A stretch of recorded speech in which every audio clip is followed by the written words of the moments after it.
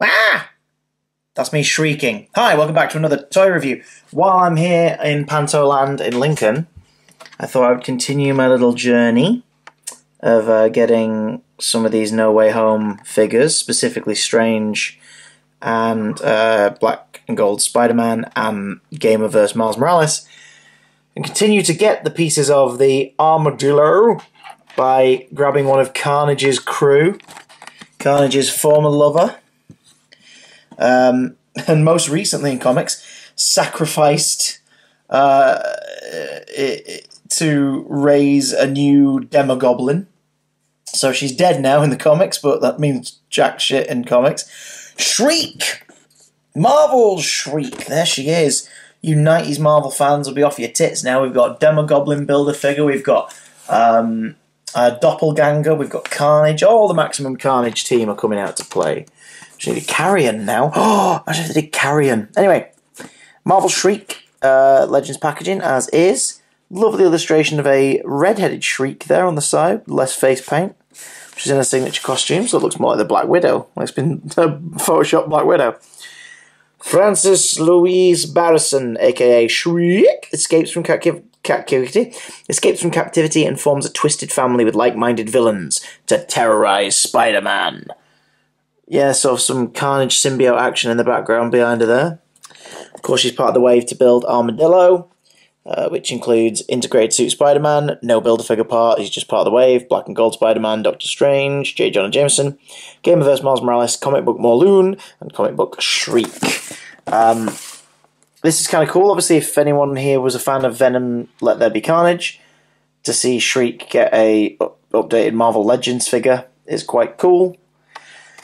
And I can't wait to have a little look at her, so let's get her out of the box about it. She's jumping for joy, but mostly so I can show you the articulation in an easier way. So, Shriek comes with articulated ankles that pivot from side to side and also move backwards and forwards, a double knee joint, and a sculpt that actually looks really good with the bent knee. It doesn't look too jarring or, too toy-y. It's like, yeah, that is a bent knee. Swivel at the top of the thigh, motion in the crotch, no waist articulation, ribs slash sort of under the breast area, has a crunch. There is a pretty good sort of ball jointed shoulder, nice rotation at the top of the arm. In something that is becoming a little more common, and hopefully will be in more of the designs going forward, female figure with a double elbow joint. A double elbow joint on a female figure, and it doesn't look weird, making you wonder why they've not done it before. That looks amazing. The flexibility that offers is nuts. It's about time. And her head is on a peg joint, back and forth. You can just about see the peg up there, but because of her sculpted hair, the head is kind of limited somewhat in its movements, but that's fine. Let's stand Shriek up and look. Oh, stiff knee joint. Please be careful. Don't snap it. Would like for her to not die. That would suck. I mean, she's dead in the comics, but you know what I mean. Let us take a little peek at Shrieky Shrieks. Finer details. Stand up, Shriek.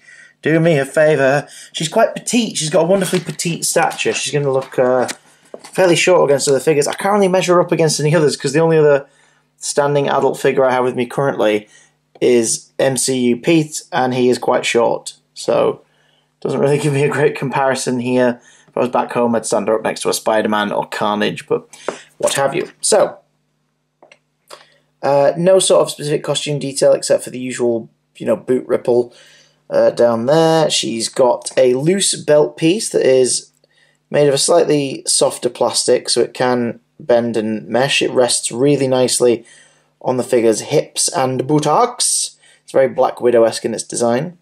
Her right hand comes with the fuzzy black paint swatch at the bottom of the glove slash skin. No detailing on the back that's too visible. The zigzag costume elements are underneath her sculpted hair, which again is, if we can get it to stand up. Thank you. Which again is really nice, very stylized, all pointy and scraggly. Her left gloves slash hands are always pure white. She has a little sort of grey to translucent bracelet, so when you're changing left hands over, please be careful not to lose that. The white detailing on the front of the costume is really nice. There's only a tiny bit of paint chipping for the black coming through the white there. And the white glove going up that way. And the head sculpt is so cool. Painting her eyes a little wibbly on mine, but the black chin, the sort of diamond around the eyes. Great expression. That's I mean, I don't know whose work it's based on, but that is a very Mark Bagley-esque face. Like, that looks like a very Mark Bagley-esque expression. It is very. In fact, it's so Mark Bagley that you could probably repaint. Sorry, the camera's moving. It's zoomed in, and the moment I shift my arm slightly, it falls over. You could probably repaint this as an Ultimate Spider-Man Mary Jane if you really wanted to. That's actually really not a bad idea. That's Ultimate Mary Jane if you repaint that. Oh, that's really good. I hadn't thought that before. There's an idea for some commissioners. If you do it and happen to go through with it, let me know, because I'd love to see the results. Yep, she has a fairly petite stature. It's sort of a fairly standard female body for the smaller lady characters in the Marvel Universe, Marvel Legends line. She comes with 4 accessories for herself, which are 2 additional pairs of hands, the colours of which correspond with the sides of her costume. So the right hand has the black spiky part on the wrist, and the left one is completely white. So she has balled up fists for punching.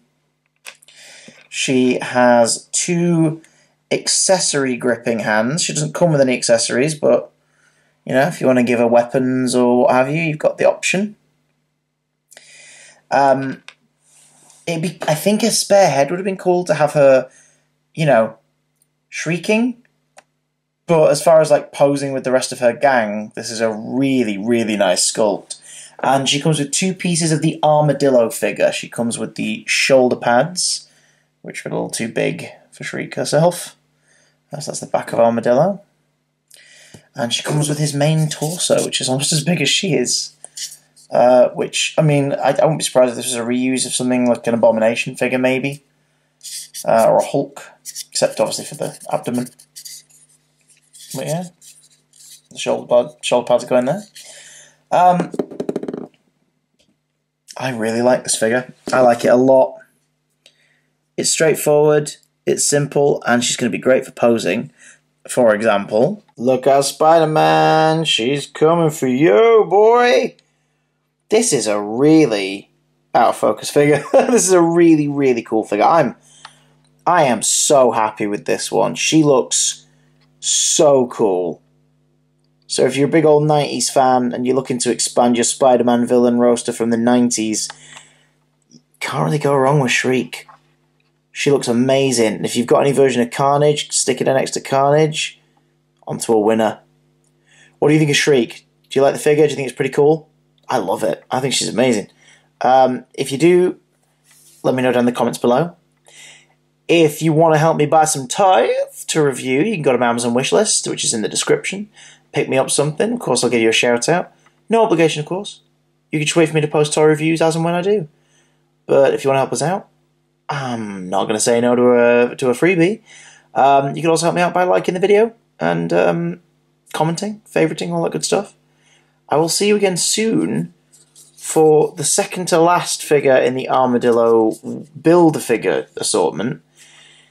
And then the search for the white whale begins. Will I find a J. Jonah Jameson?